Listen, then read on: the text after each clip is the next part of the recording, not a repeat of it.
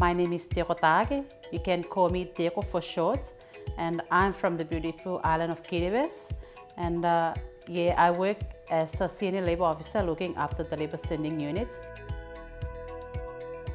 For those of you who don't know Kiribati, Kiribati is one of the Pacific Islands. It has 33 atoll islands, and all the islands were scattered around the country. It's a 3-hour flight from Fiji. We have about 100,000 population in the country, and the bulk of the population are based in the South Tarawa, the main island, the main capital. Kiribati have been involved with the labor mobility back in 2012. So the staff within the labor sending unit here in Kiribati are very experienced and know what to do when it comes to recruitment. Stop! Stop!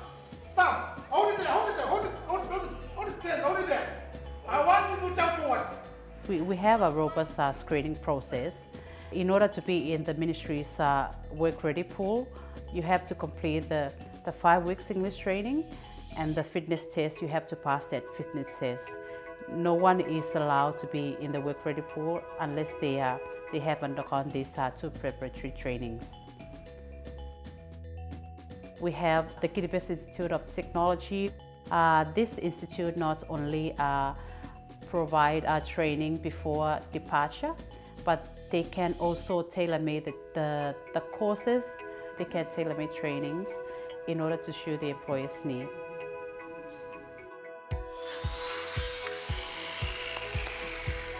This means that workers can arrive in Australia and ready to start work. It will still move, but if you hold it against the cushion. My name is Jason Flo. I'm the director at KIT, Kiribati Institute of Technology. We're a technical college teaching courses across traditional trades such as automotive, plumbing, electrical, solar technology and construction.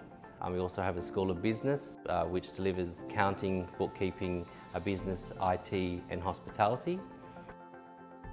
One of the most exciting developments for us in recent years is the Cert 3 qualification in individual support. That's in partnership with industry in Australia. KIT is not an Australian RTO, so we have to work with partners in Australia for an Australian qualification to be received by our students. So in partnership with industry and RTOs in Australia, we will deliver the individual support theory component here in Kiribati, and then the attachment, the clinical attachment in industry will occur in Australia with a partner through the PALM scheme. And we're excited about that opportunity. We know the industry is growing, so we're glad that we've found partners in Australia. There you go. I choose this job as working with the elderly because back home, this job is come from the heart of the Kiribati to look after the elderly. So it's like showing how respect you are in your family. Yeah. They are so kind, sometimes they're funny. She's so cheeky. Yeah, I think it's my hard, it's my hard mission. Yeah.